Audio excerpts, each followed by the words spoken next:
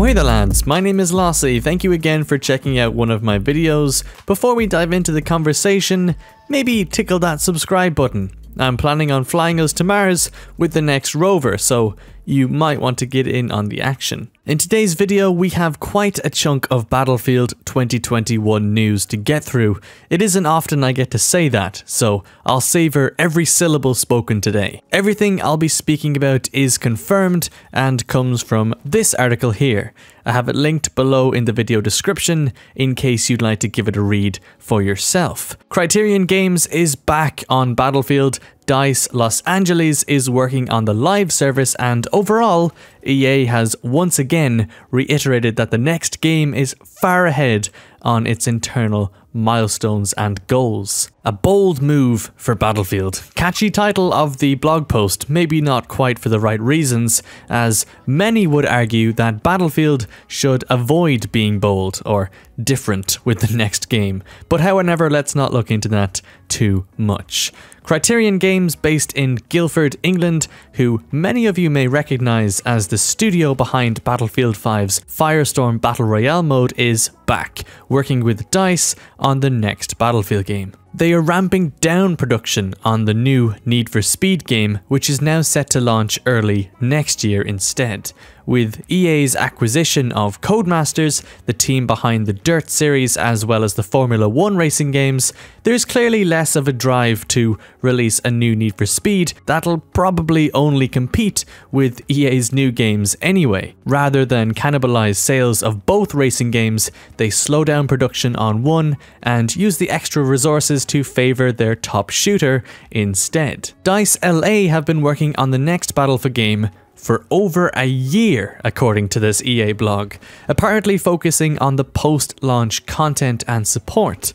If this is the case, then Battlefield 6's live service may actually be more fleshed out and full compared to that of Battlefield 5's. DICE LA, let's not forget, took over support for Battlefield 4 and really turned that game around with the amazing content they released. Of course, it's a 3-studio effort now, with different teams working on different aspects of the game at once, but still, it's reassuring knowing DICE LA has post-launch covered, as many would argue that it was there that Battlefield 5 really fell apart. Of course, pre-launch things were interesting for Battlefield 5, but the lack of proper content for months on end just drew players away, especially when compared to Warzone and Modern Warfare at the time, and how often it was getting new content and weapons. EA shared that the initial draft of the new game's trailer is actually circulating inside DICE, which tells us a lot. Historically, now is roughly when the media team at DICE starts their reveal trailer. It was the case for Battlefield 1 and Battlefield 5. Hopefully, this time around, things will go more in the BF1 direction, and the trailer will highlight the team's clear design direction and show off the actual game, rather than the BF5 route, which was clearly influenced by numerous key characters internally with contrasting visions of what the game should be. Regardless, the DICE media team is pretty much best in class, and I'm sure the trailer will melt the internet one way or another. I highly doubt we'll see another Battlefield 5 style reveal, as both EA and DICE are still licking their wounds after that one. In the end, as I said on Twitter, there's pretty much two ways you can take this news. On one hand, you have someone like me, someone that understands the risk of covering Battlefield as a full-time job. Someone that realizes things may go sour again, but remains as positive as possible. But maybe it's just naivety. Having multiple studios working on one game is something other franchises have done for years. Call of Duty, for example, has several studios behind each game. Battlefield has generally opted for a single studio per game, so ideally more studios means a better product at the end. With DICE LA covering the live service, at least we'll have a steady flow of content to look forward to after the game's release. Not only that, but maybe bug fixes can be addressed sooner rather than later. Criterion stepping in 6 months before release is definitely weird, but maybe they're tasked with delivering something completely new months after launch.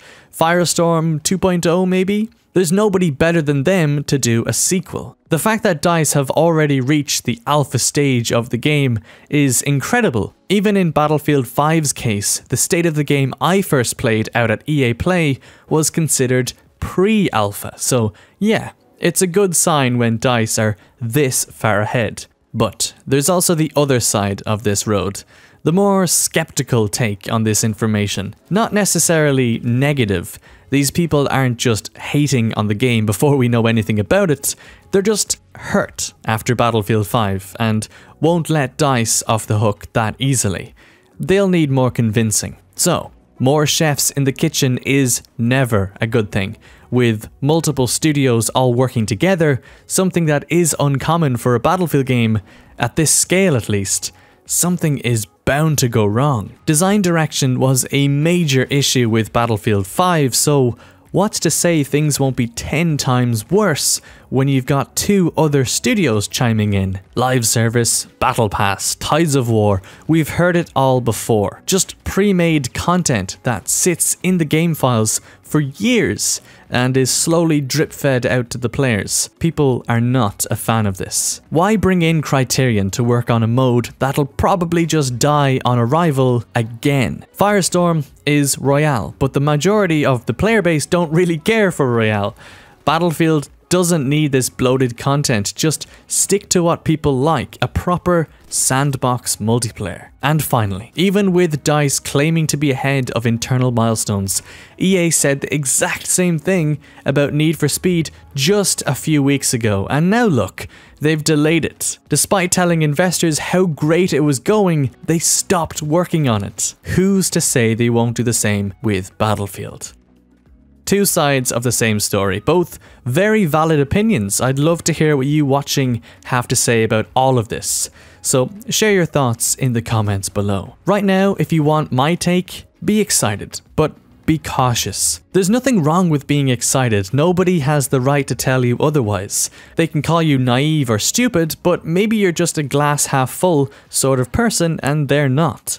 Nobody is right or wrong. Wait a few more weeks until we get the game's name at least, what the setting is, what sort of gameplay it'll have. And even then, keep your wits about you. Like I said in the past, until you're actually sitting at home with the game loaded into your console, avoid judging it because everyone and their mother has an opinion on this game right now. But anyway, thank you lads so much for watching. If you enjoyed, massage that like button, or if you didn't, well, hit dislike. Make sure you're subscribed for more Battlefield from me, but until the next one, I'll see you lads later.